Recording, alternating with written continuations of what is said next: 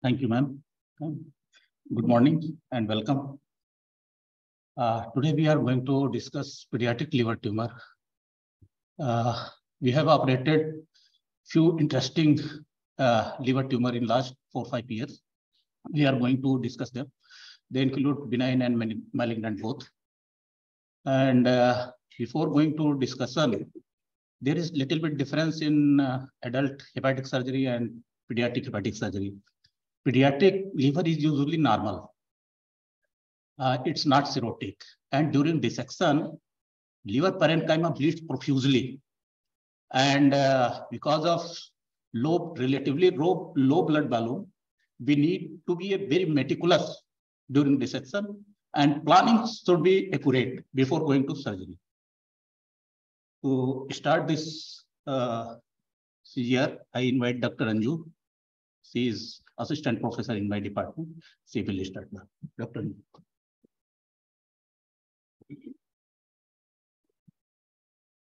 Thank you, sir. So, good morning, everyone. Today we are presenting on pediatric liver tumors, its spectrum and management. This is the overview of today's presentation. We will start with the introduction about the liver tumor, its classification, indication for liver resection in children, current risk grouping, staging, few case scenarios followed by our literature, our experience, and conclusion. The pediatric liver tumor. Liver is the third most common site of intra-abdominal malignancy in children, and pediatric liver tumor account for 1 to 2% of total pediatric tumors. Majority of the hepatic masses, that is 2/3, are malignant. Most common malignant mass we encountered is hepatoblastoma, and most common benign mass we encountered is vascular tumor.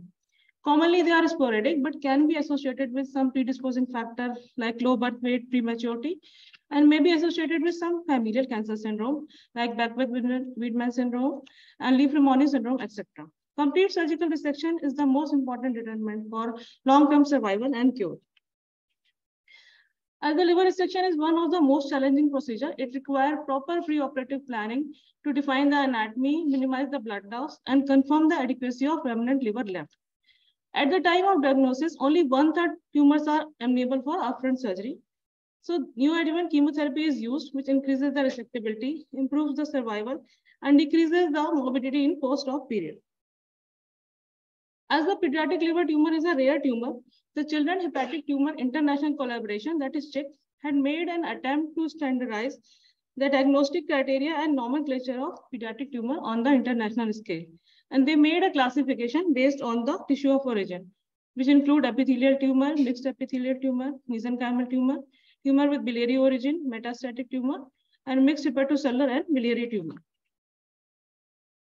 So coming to the indication of liver resection in children, most common indication is hepatoblastoma that account for 43% of cases of resection, followed by hepatocellular carcinoma, which account for 23% of liver resection, followed by various other benign and malignant tumor. So liver resection in children, it can be primary. Primary resection is done mostly in the cases of benign disease as hemangioendothelioma, hemangioma, mesenchymal hematoma, etc. And in the malignant condition, primary resection is done in the hepatocellular carcinoma and pretext 1 and 2 of hepatoblastoma as per COG protocol. And resection after neoadjuvant chemotherapy, which we follow mostly, is done in all stages of hepatoblastoma as per SAPL protocol and in pretext 3 and 4 as per COG protocol. Along with this, the hepatectomy is the essential part of resection strategy in 20 to 25% of cases in liver transplantation.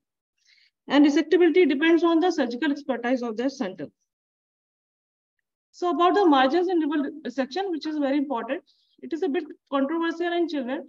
In adult, it is said that 1 centimeter of normal liver margin is essential, but in children, due to small liver volume and close proximity of tumor with the major vessels, it is difficult to achieve. But closer margin to hepatic vein, portal vein, and IVC is acceptable, and few millimeter is also enough.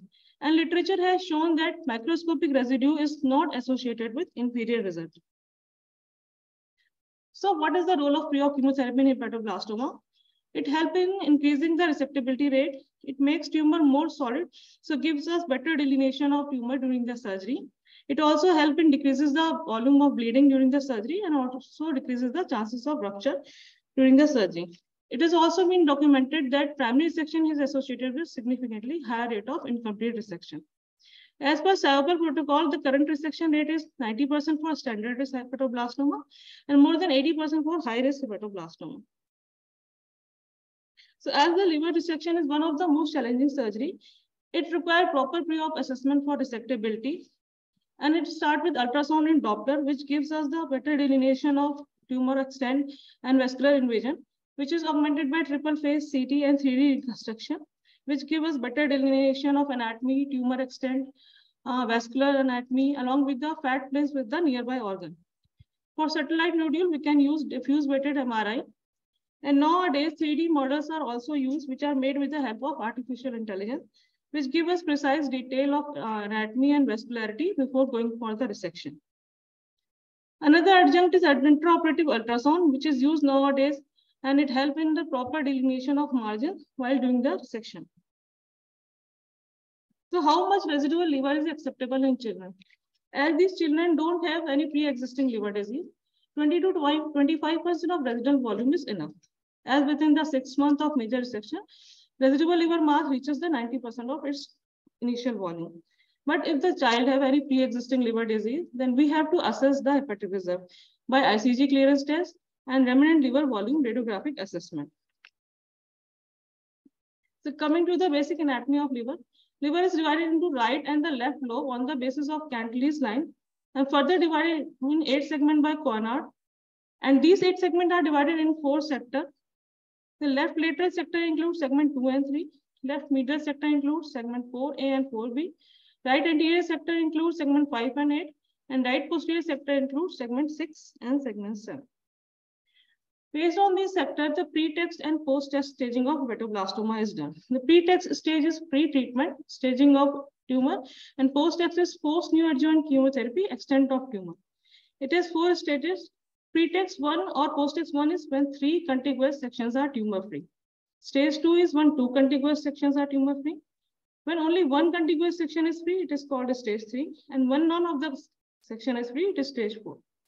So along with these stages, various annotations are used in pre-text staging, which include vena cava growth, multifocal tumor, lymph node involvement, and distant metastasis, etc. So based on this pre-text staging, various risk stratification schemes have been made as per COG protocol, SGPGIMS, German protocol, Japanese, and FIT. Here what we follow is SGPGIMS protocol, which has standard risk and high risk. Standard risk include pre-text 1, 2, and 3. And high risk include pre-text 4 and any pre-text with any of the annotation and tumor having a small cell and differentiated histopathology, tumor with AFP level less than 100 nanogram of deciliter, and tumor with rupture. So this is the cisplatin monotherapy protocol which is used in standard risk hepatoblastoma, in which cisplatin is given at the gap of 15 days, and after 4 cycles, patient is assessed for the response and surgery. And this is the Play-Doh regime which is used in high-risk hepatoblastoma, which consists of cisplatin and doxorubicin. So what are the basic resections of liver? There are 4 basic resections. If we are removing whole of the right lobe, that is segment 5, 6, 7, and 8, it's a right hepatectomy. And if we are removing whole of the left lobe, that is segment 2, 3, and 4, it is left hepatectomy. When we are removing whole of the right lobe along with the segment 4, then it is extended right hepatectomy, and extended left hepatectomy when we are removing whole of the left lobe along with the segment 5 and 8. Now I invite Dr. Pooja, MCH Final Resident, to proceed with the case scenarios. Thank you.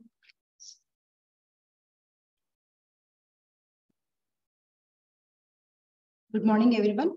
I will start with the benign case lesions.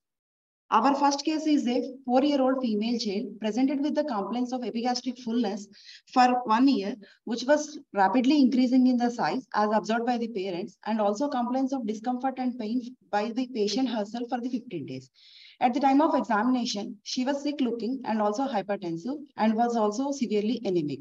Her abdomen examination revealed generalized abdomen distension with prominent abdomen and the neck veins. And also there is a firm to hard lump of the size 12 into 10 centimeters reaching below the umbilicus, and it is continuous with the liver border. We had proceeded with her evaluation, which was within the normal limits, and her serum alpha-fetoprotein is also in the normal limits. But her thyroid profile was deranged, and in the view of her deranged thyroid profile and also hypertension, we had consulted the pediatric endocrinology department, who had started her on the Thyronorm and also antihypertension medication. And also in the view of her congestive heart failure symptoms, we had started her on the propranolol. In the radiological evaluation, ultrasound abdomen revealed that there is a heterogeneous mass occupying the entire right lobe of the liver of the size 15 by 12 centimeters with hypervascularity. Here, on the Doppler, we can appreciate that there is a portal vein to hepatic vein shunt. CT angio showed that there is an enlarged liver of the size 18 with mass 18 into 14 into 12 centimeters of hypodense nature, occupying the entire right lobe and also involving the segment 4 mainly, with progressive centripetal contrast enhancement. These are the features suggestive of the infantile hepatic hemangioma. As we can appreciate on the CT here, we can see that the entire right lobe is involved, and also we can appreciate small lesions in the left side of the liver also. And also MRI was done to rule out the other hemangiomas lesions in the anywhere in the body, which was correlating with the CT with no other lesions, and there are no ductal anomalies. So after the counseling of the parents about the complications and in the view of her tumor size, we had taken the patient for the right hepatic artery embolization, and post embolization 36 hours later, we had taken the patient for the surgery, that is extended right hepatectomy, also including the caudate lobe. Here in the intraoperative picture, we can appreciate that there are multiple lesions occupying the entire right lobe, and also on the left side, there are small lesions that can be seen here. So segments 2 and 3 were spared in view of the less lesions and also for the functional liver remnant. This was done by the total vascular exclusion. After the vascular exclusion only, we were able to establish the proper plane. Post-operatively, her histopathology report was confirmed as the infantile hepatic hemangioma. According to the previous classification, it is hepatic hemangioendothelioma type 1. So in the initial post-operative period, she was showing improvement in the terms of symptoms and was orally allowed also. But around post-operative day 7, her drain output had suddenly started to rise. It was in the range of 300 to 700 ml, which was alarming for her age and also weight. And it was also in the serous nature. And examination revealed that there is an increase in the size of the remnant liver. So in the view of her drain output, we had evaluated for the hypoalbuminemia and also liver's other excretory functions, which was in the normal limits. So we had evaluated with the serial Dopplers and also repeat CT was done. Serial Doppler showed that hepatic artery was having normal color flow and also waveform. However, there is a mild stenosis of the hepatic vein. That doesn't explain her the high drain output and also her condition. So, but the repeat CT had showed that there is a progression of the lesion in the left side of the liver, as we can appreciate here, that extension of the lesions and also the remnant, very minimal parenchyma is seen in the remnant liver. So in the view of her progression of the lesions, her symptoms of respiratory distress had reappeared and also her cardiac failure had worsened further. We try to manage the patient with the help of the medical treatment like fluid restriction and also continuation of the propranolol and also other supportive treatment. As per the part of the plan and also as per the request of the parents themselves, we had referred the patient to the other center for the liver transplant. Infantile hemangioma is one of the most common hepatic mesenchymal tumors in the childhood with the incidence of 12%. These are most commonly diagnosed before 6 months of age and also female preponderance is seen. They are usually multifocal and some patients about 10 to 40%. There are cutaneous hemangiomas associated. These are of mostly sporadic occurrence, but familial association is seen in the patients with Beckwith-Widman syndrome. They are mostly asymptomatic, but if they are symptomatic, they are presented with the hepatic mass and rarely associates with the high output cardiac failure also. In the very rare scenarios, they will be associated with the Kasabach-Merritt syndrome. Usually, if a hemangioma is present anywhere in the body, they follow a course of proliferation over the age of 6 months to 1 year. Then they reach a plateau of over 3 to 5 years of age. And it is expected to involute gradually over the course of 5 to 10 years of age. So by the age of 10 years, these lesions expect to regress completely. But if there is association with the complications like congestive heart failure as seen in our case and association with the bleeding diathesis, death usually occurs within 1 month of the life. So as seen in the case, association with the congestive heart failure and presence of multiple nodules and the pathological features like lack of cavernous differentiation indicates the poor prognosis for the patient. So if the tumor is symptomatic or if the tumor is solitary, resection is advised. And in the cases of the unresectable tumors and also with the multiple lesions, initial management is attempted by the use of steroids, that is systemic course, and also the use of beta blockers like propranolol as used in our case, and the use of chemo drugs like the vincristine. And if the facilities are available for the treatment of these lesions, it can be managed with radiation therapy and also embolization, which was done in our case. In the case of the extensive lesions or the multiple nodules or the involvement of liver is more than 80%, along with the hepatectomy, liver transplantation is advised.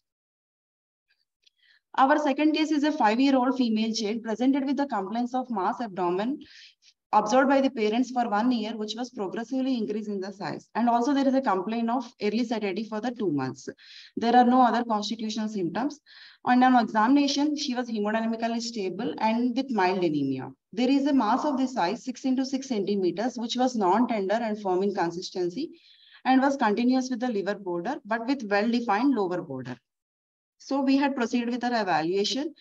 Hematological investigations and serum alpha-fetoprotein was in the normal range. She was already evaluated outside in the terms of ultrasound and also CT abdomen, which was suggestive of the probable liver tumor occupying the left lobe of the liver.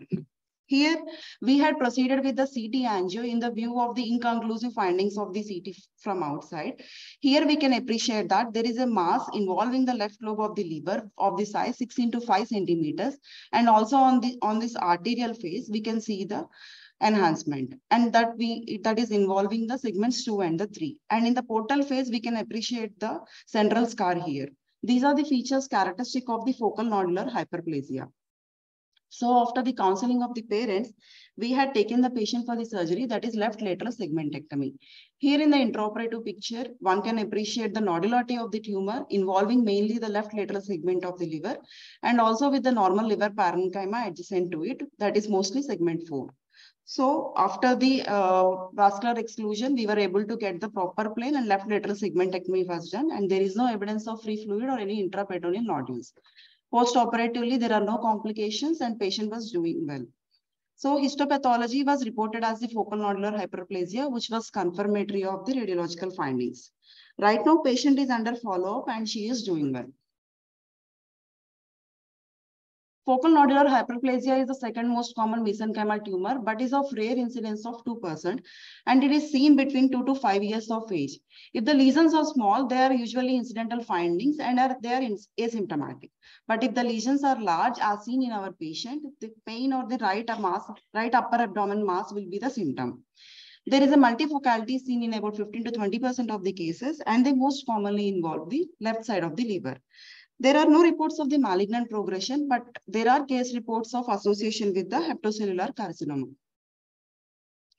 Contrast CT and the MRI are the preferred mode of the investigations, but MRI is the most preferred one for this lesion because of the specificity of 98% and sensitivity of 70%. And according to Ang et al., surgical resection is advised if the tumor is more than 5 centimeters as seen in our case, and if there are clinical symptoms again seen in our case, and if there is indefinite diagnosis. One needs to differentiate the focal nodular hyperplasia from other malignant tumors so that unwarranted chemotherapy can be avoided. Our third case is a 22-month-old male presented with the complaints of mass abdomen observed by the parents at the 6 months of age, and it was slowly progressive in the size. So the patient was evaluated at various centers at various ages, but there was no conclusive diagnosis and then was referred to the PGI. At the time of examination, patient was well preserved and also active. And there is an abdominal mass, as one can appreciate here. It is of the size 15 into 15 centimeters, occupying the entire upper abdomen, and it is reaching below the umbilicus also. And it was firm in consistency with the well-defined borders. His hematological evaluation and also serum alpha-fetoprotein was in the normal limits. And on the contrast CT, here we are able to appreciate the heterogeneous enhancing lesion occupying the entire right lobe of the liver, and it is of multiseptate origin, and also cystic nature is there. And it is of size 16 by 9 into 17 centimeters. And here we can appreciate the normal liver and parenchyma on the left side of the liver. So after the counseling of the parents for the complications, we had taken the patient for the surgery, that is extended right hepatectomy, also including the caudate lobe. Here in the intraoperative picture, we can see that is the nodular lesion and also well-defined lesion, occupying the entire right side and also slightly extending onto the segment 4. And in the postoperative resected specimen here, we can appreciate the nodularity here, and also the tumor margin is free of the nodules or any tumor. Post-operatively, histopathology report was confirmed as a mesenchymal hematoma, and his post-operative period was uneventful with no complications. Right now, patient is in follow-up with no issues. Mesenchymal hematoma is most commonly seen below the 1 year of age, and male preponderance is seen. And also they are usually asymptomatic. But if the mass is of large size as seen in our patient, they will be presenting with the pain or the mass abdomen. And they are rarely associated with the undifferentiated sarcoma. So the treatment for these patients is mainly surgical, that is resection of the tumor. And in the cases of the extensive mass or the multiple involvement, liver transplantation along with the hepatectomy is advised. Now I will invite Dr. Tarun to proceed with the further presentation. Good morning all. So moving on to the malignant lesions, our next case is. So next case is a 9-year-old girl who presented with the pain and lump in the abdomen from last 4 to 5 months, which was gradually progressive. So on examination, it was a huge lump of around 20 centimeters, which was firm in consistency, irregular surface and rounded margins, extending from the right hypoconic region to the right iliac fossa, and it was crossing the midline, and fingers could not be insinuated under the right costal margin.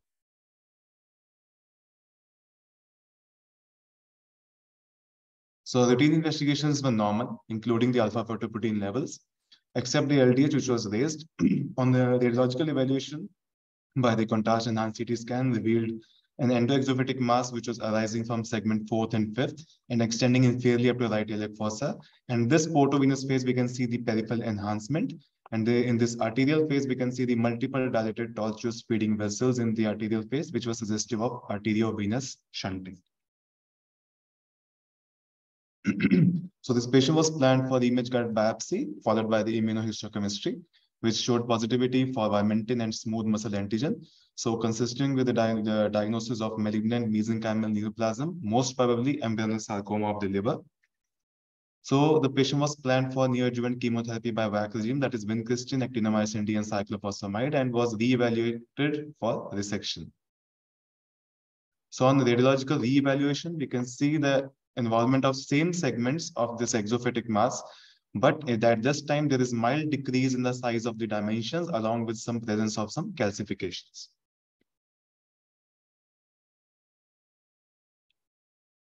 So the patient was planned for surgery, that is non-anatomical resection of segment 4th and 5th was done along with the 2 centimeter of tumor-free margins. Here we can see the safe surgical margins after the post-hepatic resection. So histopath confirmed the margins being free from the tumor infiltration. And again, the immunohistochemistry showed positivity for the vimentin and smooth muscle antigen along with BCL2. So confirming our diagnosis of undifferentiated embryonal sarcoma of the liver. And this postoperative period of this patient was uneventful and the adjuvant chemotherapy course was completed. And this patient was followed up till 1 year, but was lost to follow up somehow after that. Till again presented after 6 months with gradually progressive lump in the abdomen in the lower half, as we can see in the lower half of the abdomen. But on examination, the child was absolutely stable, but had a firm to hard mass in the lower abdomen. And the radiological evaluation revealed a huge mass, which was actually arising from the peritoneum, occupying the almost entire abdominal cavity and displacing the bowel loop superiorly. So this patient was started on the rescue ICE chemotherapy regime, that is ifosfamide, carboplatin, and etoposide. And after 1 cycle, the patient showed good response, but was lost to follow-up due to COVID period. And recently, we came to know about the unfortunate demise of this patient at home. So undifferentiated embryonal sarcoma of the liver is a rare liver malignancy originating from primary mesenchymal tissue, and it constitutes about 4th common liver malignancy in children with no sex predilection. And with peak age of onset is between 6 to 15 years. If we come to the symptomatology, it is non-specific like abdominal pain, fever, hepatomegaly. And the preoperative misdiagnosis rate is high. That is, radiological evaluation doesn't lead us to the definitive conclusion. So the definitive diagnosis in these cases depends on the histopathology and immunohistochemistry. And these lesions are mainly cystic predominant space occupying lesions with characteristic delayed enhancement. And the postoperative recurrence rate is high as seen in our case, and survival rate is only 37%. Although the multimodal therapies have come up in in these cases with improved survival rates, but the overall prognosis and survival rate is poor. So our next case is 2.5 years old male child who presented with a lump in the abdomen from last 20 days, which was non-progressive. Also, he had a history of neonatal jaundice with pigmented stools with no other constitutional symptoms. The child was well preserved with the abdominal mass, which was irregular and was in continuation with the liver borders and rounded margins. Routine investigations were normal except alpha-fetoprotein, which was highly raised to 160,000 nanograms per milliliters. So radiological evaluation by ultrasound, radiological evaluation by ultrasound revealed a mass, subcapsular mass involving segments 6, 7, and 8, along with presence of some few satellite lesions. And the contrast-enhanced CT scan revealed a mass epicentered in segment 5, extending to segment 4A, 7, and 8, and along with sparing of segment 1, 2, and 3, and there was no infiltration of hepatic and the portal veins. The patient was planned for two-cut biopsy, and the findings were consistent with the hepatoblastoma. So after the radiological evaluation and the histopathological findings, this patient fell under the category of standard risk pretext 3 hepatoblastoma. So cisplatin monotherapy was planned in this case, and after 4 cycles of cisplatin monotherapy, and here we can see the significant reduction in the levels of alpha-fetoprotein with each subsequent cycle of cisplatin monotherapy. So after 4 cycles of cisplatin monotherapy, radiological re-evaluation revealed a partial response in form of that the mass is still epicentered in segment 5, extending to 4B and 7, but now this time the sparing is seen in segment 1, 2, 3, along with 7. So this patient was planned for central hepatic resection, that is removal of segment 4th, 5th, and 8th, and along with sparing of the right and left major vasculature. Here we can see the involvement of the central hepatic region, and this is the post-hepatic resection photo along with the safe surgical margins. The histopath diagnosis confirmed presence of foamy histiocytes with lymphomononuclear infiltrate and the resection margins being free from the tumor, and the findings were consistent with the hepatoblastoma. And this patient was followed up till 1 year as well, but was lost to follow-up after that. Our next case is 8 months female infant who presented with the lump in the upper abdomen from last 3 months, which was gradually progressive with no other constitutional symptoms. On examination, there was liver mass, which was extending around 4 centimeters below the right costal margin and 8 centimeters below the xiphi sternum. Routine investigations were normal except alpha-fetoprotein levels, which was highly raised to 130,000 nanograms per milliliters. Radiological evaluation by CT angio revealed a well-defined hypodense lesion, as we can see here, which was epicentered in segment 4 and compressing the middle hepatic vein. It was averting the left and anterior branch of the right portal vein, and the major arterial supply of this lesion was from the segment 4 artery. So patient was planned for image-guided biopsy, followed by the immunohistochemistry, which revealed positivity for AFP and HepPAR1 and confirming the diagnosis of the hepatoblastoma. So after the radiological evaluation and histopathological findings, this patient fell under the category of standard risk pretext 2. So patient was started on the neoadjuvant chemotherapy by cisplatin monotherapy, and we can see that after 4 cycles, the AFP reduced significantly to the normal levels. So radiological evaluation by CT scan after 4 cycles of cisplatin monotherapy revealed this heterogeneously enhancing this lobulated mass in the left lateral sector, along with some calcifications and extension to the left medial and the right anterior sector. And there was also abutment with, of the intrahepatic IVC near its confluence with the hepatic veins. So this patient was planned for extended left hepatectomy, that is removal of segment 2, 3, 4, 5, and 8 were removed. And here we can see the line of demarcation after the occlusion of the vascular inflow And this is the post-hepatic resection with the help of energy sources such as harmonic and CUSA. And post-op AFP levels drop to normal levels, that's 300 nanograms per milliliters. The histopath confirmed the surgical margins being free from the tumor, and the findings were consistent with the hepatoblastoma. This patient is still under follow-up from the last 2 years and is doing well. So hepatoblastoma is an embryonal tumor which occurs mainly less than 3 years of age with incidence of 0.8 to 1.5 per million. The risk factors include a prematurity, low birth weight, maternal smoking, alcohol, etc. It's mainly sporadic, but in subsequent slides, we'll be seeing the various syndromic associations. And in more than 90% of the cases, hepatoblastoma, we have serum AFP levels more than raised serum AFP levels. And if AFP levels are less than 100, it portends the worst prognosis as seen in the cases of small cell undifferentiated variant. The radiological evaluation doesn't lead us to distinguish between the hepatoblastoma and hepatocellular carcinoma. If we talk about the extrahepatic disease, lung is the most common site, which is involved in around 20% of the cases. And the two most common staging systems well known are the COG and SIOPEL. COG is post-surgical, depends upon the extent of the resection, and SIOPEL is pre-surgical, which is based on the pre-treatment extent of the tumor. It has tendency to overstage, means it doesn't differentiate whether it is the tumor ingrowth or the compression caused by the tumor. So it has tendency to overstage the tumor. And coming over to the pathology, it is a multinodular, well-demarcated, non-encapsulated tumor with some microscopic features such as the areas of necrosis, hemorrhage, and even microcalcifications can be seen. So microcalcifications basically denote the presence of the osteoid tissue within the tumor. And some variants such as the pure fetal histology carry the good prognosis, and the line of management required is surgery alone. And small cell undifferentiated, as already discussed, has poor prognosis and is chemo-resistant. And it has AFP levels less than 100 nanograms per milliliters. And cytogenetics revealed trisomy of 2, 8, and 20 with unbalanced translocation of chromosome number 1.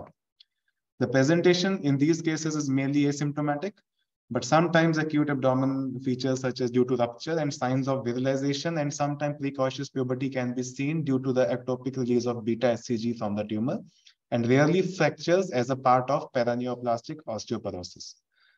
And some other rare presentations such as a tumor lysis syndrome, although it is low risk in cases of solid tumors. Hypertension is again due to the paraneoplastic, as a part of paraneoplasm, due to the ectopic release of renin from the tumor. And isosexual precocious puberty already discussed due to beta HCG, and hypocalcemia is also a part of paraneoplastic syndrome.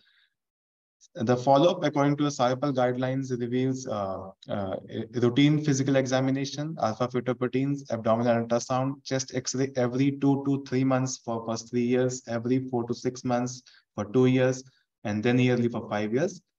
And if we talk about the outcome, the event-free survival and overall survival in case of standard risk hepatoblastoma is 83% and 95% respectively, and 76%, 84% in high-risk cases.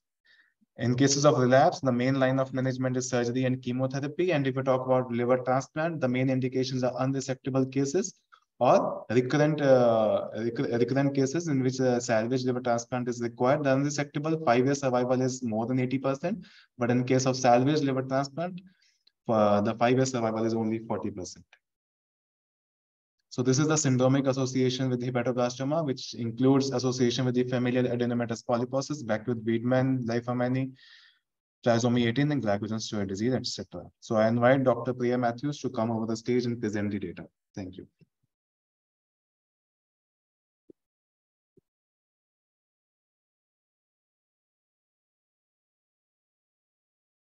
Thank you, Tarun. Next, I'll be discussing our experience in dealing with childhood hepatic tumors during 5 years. That is from June 2018 to July 2023, and compare them with other centers in India.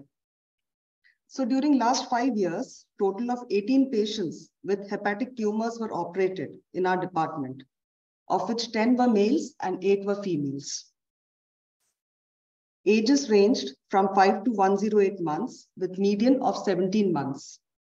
And age of presentation for 4 kids was less than 1 year.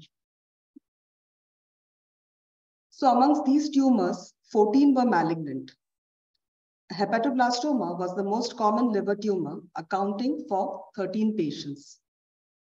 The next malignant tumor was embryonal sarcoma, seen in 1 patient. Benign tumors included 1 each of focal nodular hyperplasia, infantile hepatic hemangioma, and 2 of mesenchymal hematoma. So as per pre-treatment extension staging of malignant tumors, out of 14 kids, 7 belonged to pretext 3 and 1 kid had pretext 4. And after 4 cycles of chemotherapy, there was downstaging with 9 kids now in posttext 2.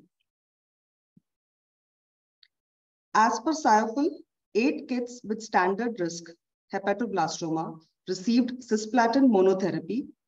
5 kids with high risk hepatoblastoma received cisplatinum and doxorubicin. And 1 with embryonal sarcoma received vincristine, actinomycin D, and cyclophosphamide. On the basis of anatomic description of functional segments, there are different types of hepatic resection. At our center, 5 kids underwent right hepatectomy, 5 had right extended hepatectomy, 1 had left hepatectomy, another 1 had left extended hepatectomy, and 1 had central hepatectomy. 3 kids underwent left lateral segmentectomy, and 2 had non-anatomical resection. Now, 13 kids underwent major resection, wherein 3 or more liver segments were removed. And 5 kids underwent minor resection, wherein 2 liver segments or they underwent non-anatomical wedge resection. The intraoperative blood loss ranged from 50 to 350 ml, and the operative duration ranged from 120 to 450 minutes. There was no ductal injury or tumor rupture seen. The perioperative complications included 1 case of intraoperative hemorrhage, which was controlled successfully, 2 cases of transient hypoglycemia on postoperative day 0. Wound infection was seen in 2 kids, which was managed with antibiotics, optimal nutrition, and daily dressings, necessitating a longer duration in the hospital. 1 child had subacute intestinal obstruction and 1 had minor bile leak, which was also managed conservatively. There was no mortality related to surgery, and there were no life-threatening complications noted with chemotherapy. The follow-up period ranged from 1 to 60 months with median of 12 months. Out of 18 patients, 1 had benign pathology and was referred to a liver transplant center. 1 patient with embryonal sarcoma had recurrence and unfortunately passed away. 2 kids were lost to follow-up. 14 kids were alive at last follow-up without any active disease. And as you can see, the highest number of patients, that is 9, had follow-up between 12 to 24 months, and 5 had follow-up period of more than 3 years. This shows the distribution graph of follow-up of our 18 patients with maximum follow-up between 1 to 2 years. Here, the data sheet of all operated liver tumor patients in our department is shown. The last 4 patients, which is highlighted in green, had benign pathology, out of which 1 was referred. And of all the 14 patients in the malignant group, 2 were lost to follow-up and 1 passed away. Now, as hepatoblastoma is the most common primary malignant liver tumor in infants and children, we'll be sharing our experience in dealing with it. So we had a total of 13 patients, of which 8 belonged to standard risk category and 5 in high risk category. In standard risk, the age ranged from 10 to 36 months with male to female ratio of 1:1. 1 child was lost to follow-up and there was 0 mortality. In high risk, we had 5 patients with age ranging from 5 months to 36 months, male to female ratio of 4:1. 1 child was lost to follow-up and there was 0 mortality seen. The overall event-free survival time was 51.27 months with 95% confidence interval. Loss to follow-up was considered as an event as there was no mortality recorded in our group. The survival probability was compared between high risk and standard risk patients. As there was no mortality reported during follow-up, we are getting a very good survival time for both standard and high risk groups. However, there is a good difference in the mean survival time between both groups. That is, in standard risk, we have 53.14 months, and in high risk, we have 30 months. Also, as you can see, the p-value was found to be statistically insignificant. However, this doesn't hold much value as the tumor is very rare and our sample size was very small. Here we are comparing the outcomes of standard and high-risk hepatoblastoma in various SIOP studies. In standard risk, the 3-year overall survival was 91% in SIOP 2 and 95% in SIOP 3. And 3-year EFS was 73% in SIOP 2 and 83% in SIOP 3. And in high-risk category, the 3-year OS and EFS progressively rose with each subsequent SIOP study. There is paucity of literature on pediatric hepatoblastoma and their treatment in Indian subcontinent. So here we have compared our data with various other specialist centers in India. As you can see, the largest number of patient pool was 157 from Tata Memorial Center in Mumbai, out of which 91 patients underwent surgery. When it comes to mortality and recurrence, our results were comparable to other centers like AIIMS Delhi, Global Health City Chennai, and Kedwai Memorial Institute in Bangalore.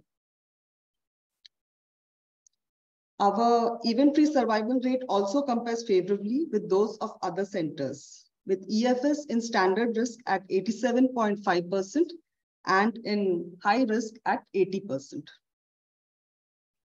To conclude the session, I would like to invite our HOD, Dr. Basant Kumar, to come onto the dais.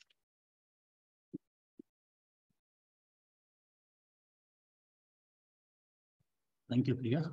There's not much to conclude. Only one thing I want to say. Most post-X3 patient who have one hepatic vein and one portal vein, they can be excise surgery can be done successfully. And as I have already said, meticulous planning is necessary to deal such kind of tumor. And if tumor is unresectable, early referral is essential for liver transplantation. Thank you.